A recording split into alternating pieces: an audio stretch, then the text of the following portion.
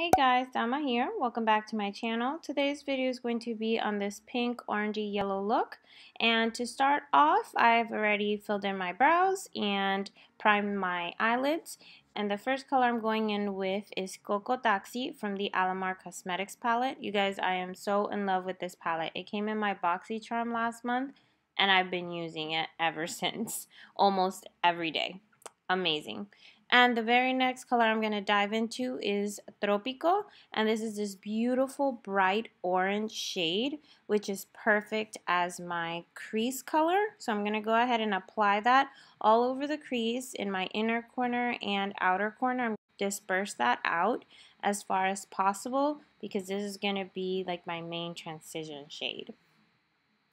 And then I'm going to pick up my Morphe 35B palette, and I'm going to pick up this more vibrant orange because I do like when I do summer looks the colors to be a bit more vibrant. So I'm going to go ahead and mix that with Tropical to brighten up the eye a little more, if that made sense.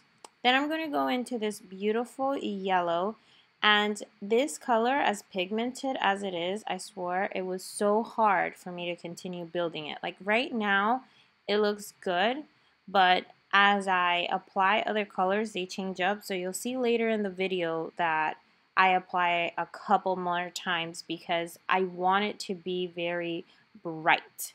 Just like this pink. This pink is an amazing color in this palette, and I absolutely love it. And it's so pigmented and so creamy, it's amazing. Also, in case you guys were wondering what brush I was using, this is the Morphe M506. Now, moving on to concealer. And I am applying my concealer before foundation. I'm using the Tarte Shape Tape Concealer in the color Tan Sand.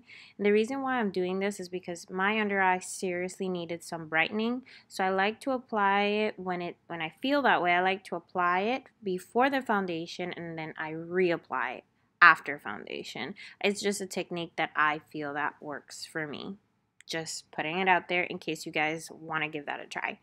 And I am setting my concealer with my Laura Mercier translucent powder.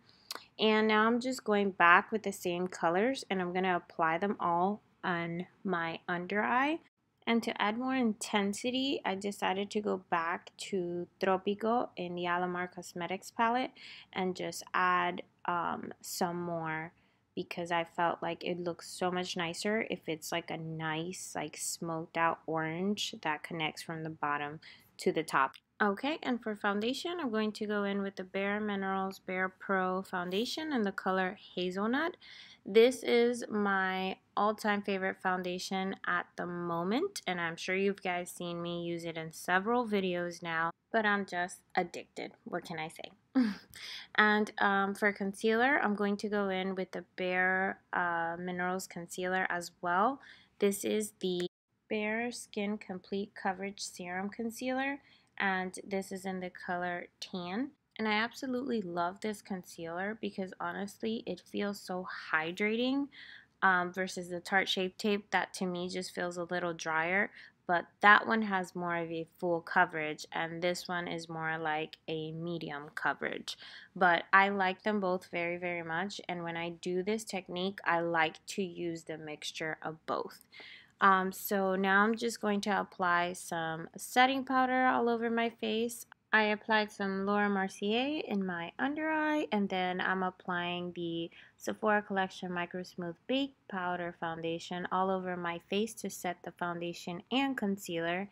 And I am in the color Mahogany, or yeah, Tan or Mahogany, one of those two. I can't remember right now. And then I'm going to go in with my palette again, and I'm just using the lightest shade in there. It's almost like this glittery pink color. I don't know what it's called. It's in the Morphe 35B palette, and I'm just applying that on my brow bone and in my inner corner. Then I'm going to go in with my Marc Jacobs eyeliner in the color Blacker, and I'm going to apply that all over my top and bottom waterline. And the reason why I'm doing this is because I don't want to apply any eyeliner well on my lid. I don't want to apply an eyeliner, but because I'm gonna be applying false lashes, I want them to look a little bit more natural. So in order for me to do so, I need to apply some eyeliner and mascara to help avoid the space between it, if that made any sense at all. And the mascara I'm using is my favorite, the Lancome Monjour Big mascara. This is the mini one. I have 2 or 3 of the mini ones actually, and I use them all the time. And the eyelashes I'm using is the Huda Beauty Collection eyelashes, and this is Jade. These are my favorite. Actually, my 2 favorite Huda Beauty eyelashes are Jade and the Samanthas. They are beautiful. I do absolutely love lashes. So if you guys have any lashes you've tried out and you really like, let me know in the comment box below because I would love to give them a try if I haven't already. And for contour today, I'm using the Black Radiance Pressed Powder in Rich Mahogany. I have been using this contour powder a lot lately. Well, I've been using it as a contour powder. You could use it as whatever you want. But I love it because it's rich and creamy and it only costs $5 at Walgreens. And talking about $5 at Walgreens, I actually purchased this e.l.f. Cosmetics Baked Powder Highlight for $4. Might have not been Walgreens. I think I purchased all of it at CVS. I know I did a drugstore haul and makeup review, so if you guys want to go check that out, it's a few videos back, but it was definitely very cost effective and the pigment is amazing. And here I am just jamming out because when you're Hispanic, that's what salsa does to you. And now I'm going in with Kat Von D Everlasting Liquid Lipstick in the color Hawkwind, and I'm topping it off with Hard Candy Plumbing Serum in the color Second Base. And that is it, guys. That brings us to the end of my video. I really hope you guys enjoyed. Don't forget to give a big thumbs up and subscribe before you leave. Thank you guys so much for watching and continue enjoying your summer. Mwah. Bye, guys.